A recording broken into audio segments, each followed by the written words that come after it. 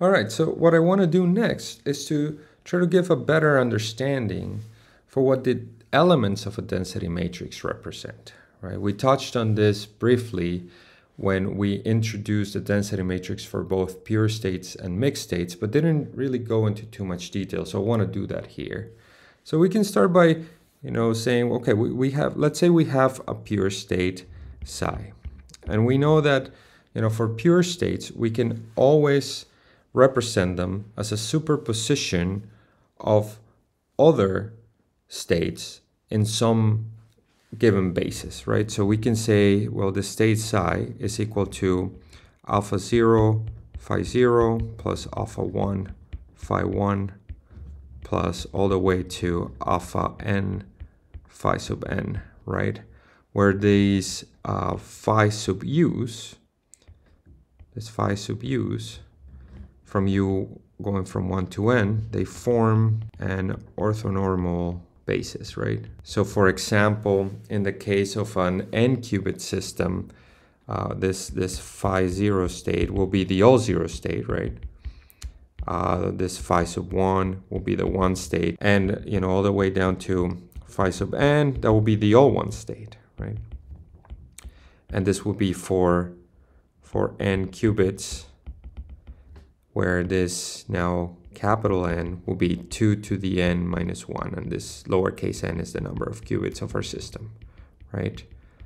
So we can also write this a little bit more compactly in the form of, the sum from u0 to capital N of alpha sub u, phi sub u.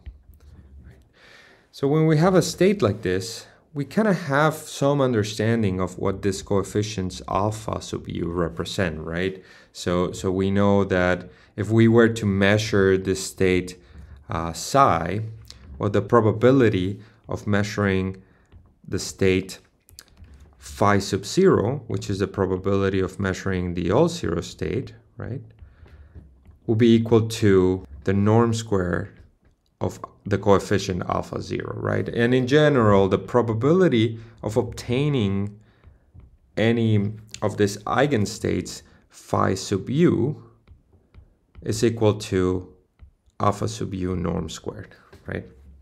So we kind of understand what these coefficients represent in terms of measurement, but we also know that we can use this coefficient alpha to create constructive and destructive interference, for example, in different quantum algorithms by changing their phases and then amplifying their values to obtain one particular state over the others with higher probability, right? So we kind of understand what these coefficients are.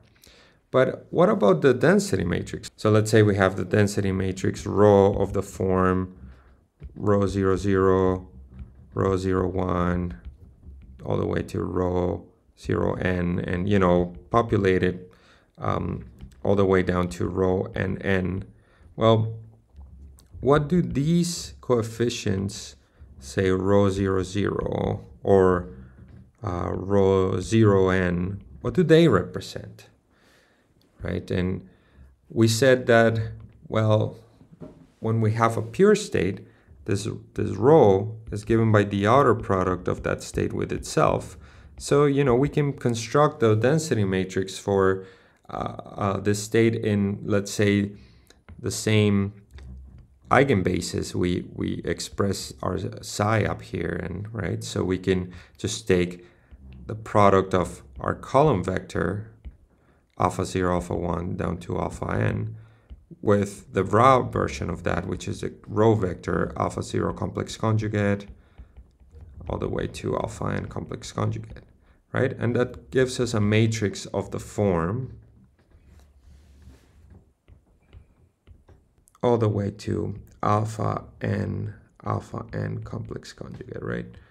So we also say, well, if we look at these diagonal elements, right, we can see that this diagonal terms are of the form alpha sub u complex conjugate, which is equal to the norm squared of alpha sub u, right? So the diagonal elements of a density matrix give us the probability of obtaining one of the eigenstates when we measure the state rho, right? So this one will be the probability of measuring the all zero state, right? This one will be the probability of measuring the one state, and this, the all one state, right? And then we said, well, the off-diagonal terms are what are known as the coherences, and we'll talk about these in a minute. So another important thing to keep in mind is that because our state should be normalized, well, we know that the sum of these coefficients, alpha sub u norm squared, should always add up to 1, right? All the probabilities of measuring all possible states should add up to 1.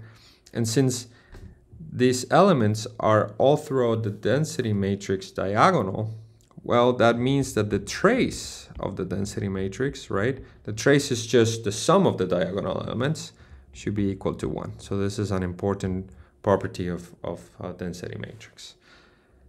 So now the question is, well, how about mixed states, right? So let's remember that the definition of a density matrix for a mixed state is given by the sum from I equal 1 to m of all the different states in our ensemble, right, weighted by their corresponding probability of occurrence.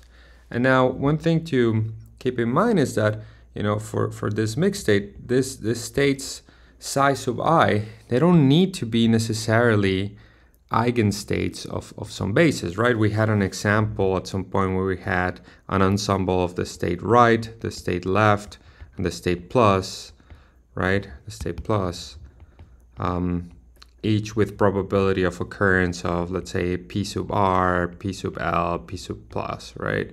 And these are not necessarily eigenstates of the computational basis, right? But one thing to keep in mind is that, like we specify here above for this general state psi, well, we can express any state as a superposition of eigenstates in some basis, right? So just rewriting that expression here for any psi sub I, right? For any psi sub I, we have that this can be expressed as the sum from u equal to 0 to n of an alpha sub u, and now I'm going to put the superscript I to denote that this is for the state psi sub I, right, times phi sub u. So, in the case of, let's say, for example, the right state, right, the right state is 1 over root 2, 0 plus I over root 2, 1. So in that particular case, phi sub 0 will be 0, right? Phi sub 1 will be 1. And then our alpha superscript r for the right state, 0, will be 1 over root 2. And our alpha sub 1 of the state r will be I over root 2, right? So this is just to show an example of what would be the corresponding eigenstates and probability amplitudes associated with the state r, right? So now what we can do is take this expression here and replace it in here, and then take the bra version of it and replace it here. So if we do that, let's move down here and write again, rho is the sum from I equal to 1 through m of p sub I. And now to make things easier, let's just copy and paste this right here. And then this again is psi sub I, right?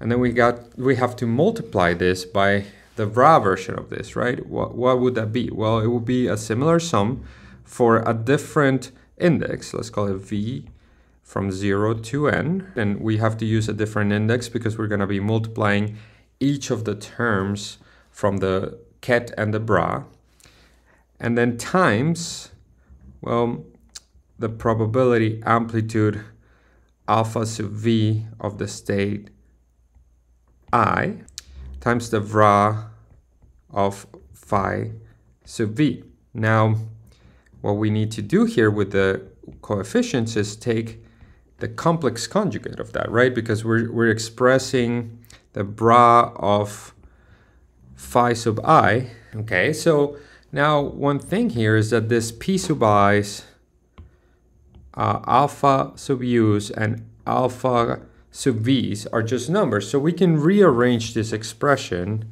in the following way. We can do rho is equal to, and I'm just going to move this sums a little bit. So from u equal to 0 to n, and then the sum from v equal to 0 to n of the sum of I1 to m, p sub I, alpha sub u of the state I, alpha sub v of the state I complex conjugate, and then the outer product of phi sub u and phi sub v.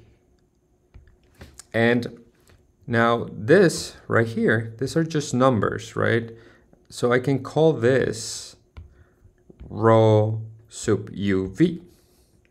So what we have here is a sum through coefficients v and u of this outer product of phi sub u and phi sub v, right? But what is that? So let's look at an example, right? Let's say that this, phi sub u's are for a 2-qubit system. So that's going to be for u going from 0 to 3. And this corresponds to the states 0, 0, 0, 1, 1, 0, 1, 1, right?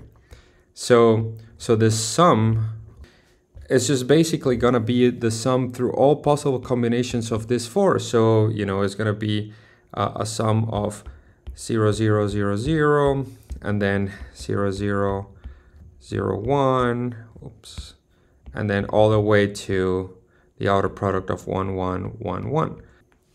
But what are these? These are just matrices, right? Where only one element is equal to 1 and all elements are equal to 0. So this one is just a matrix where the first element is 1 and the rest are zeros, right? The next one is just the second element is 1 and the rest are zeros. And then the last one is just everything is zeros except the last element is 1, right? So what we're doing here is just we're going through all the different sums of these matrices and multiplying them by this coefficient rho sub uv, right? So, I mean, all that's going to give us is, matrix of the form rho 0, 0, rho 0, 1, all the way to rho 0, n, rho 1, 0, rho 1, 1, rho 1, n, and then, all the way to rho n, n, where each of these elements, rho uv, is given by this expression right here. So that was a lot of math, but let's try to make sense of this equation by maybe first looking at what the diagonal elements of the density matrix for a mixed state will look like, right? So diagonal elements will be the ones for which, u is equal to v, equal to some value k, right? So in that case, our density matrix will be rho sub kk equal to the sum from I equal 1 to m of the probabilities p sub I. And now we have alpha sub k of the state I times alpha sub k of the state I complex conjugate, right? But these are nothing else other than alpha sub k of the state I norm squared. So what this expression is telling us is that for the diagonal elements rho kk, what we have is still the probability of finding the eigenstate k, but now weighted by the classical probability of that eigenstate showing up in our mixture, right? And if this is not clear, maybe let's take a look at a simple example. So let's say that we have a state A of the form root of 1 over 3 0, 0 plus root 2 over 3, 1, 1, and a state B of the form 1 over root 2, 0, 1, plus 1 over root 2, 1, 1. And we have a mixed state where we have our state A and B with some probability of occurrence, let's say 9 over 10 and 1 over 10, right? So if we write our expression for the density matrix, well, we have 9 over 10 of the outer product of A plus 1 over 10 the outer product of B. And if we replace our expressions for A and B, we actually get a density matrix of the form 9 over 10 of 1 over 3 outer product of state 0, 0 plus root 2 over 3 outer product of 0, 0 with 1, 1 plus root 2 over 3 of 1, 1, 0, 0 plus 2 over 3, 1, 1, 1, 1. And then for B we get 1 over 10 of 1 half 0, 1, 0, 1 plus 1 half 0, 1, 1, 1 plus 1 half 1, 1, 0, 1 plus 1 half 1, 1, 1, 1. Okay, so what are our diagonal elements here? Well, the diagonal elements are the coefficients rho 0, 0 and rho 1, 1. And those are the terms that are multiplying the outer products 0, 0, 0, 0 and 1, 1, 1, 1. So for the case of 0, 0, we have 9 over 10 times 1 over 3. But what are these? Well, this right here is the probability of finding the state 0, 0 given the state A, right? And this right here, well, is the probability of state A occurring. So here we have it. Our term rho 0, 0 is no other than the probability of finding the eigenstate 0, 0 weighted by the probability of finding state A in our mixture, right? And rho 1, 1 is going to be 9 over 10 times 2 over 3, that's this term right here, plus 1 over 10 times 1 half, which is this term right here. And this is the probability of finding state A times the probability of measuring state 1, 1 given state A, right? And here is the probability of finding state B in our mixture times the probability of measuring state 1, 1 given state B. So that's what this terms correspond to. So that's what this expression is trying to tell us. Now for the off-diagonal terms, we'll do that in the next video, following on an intuitive approach to see what these terms correspond to.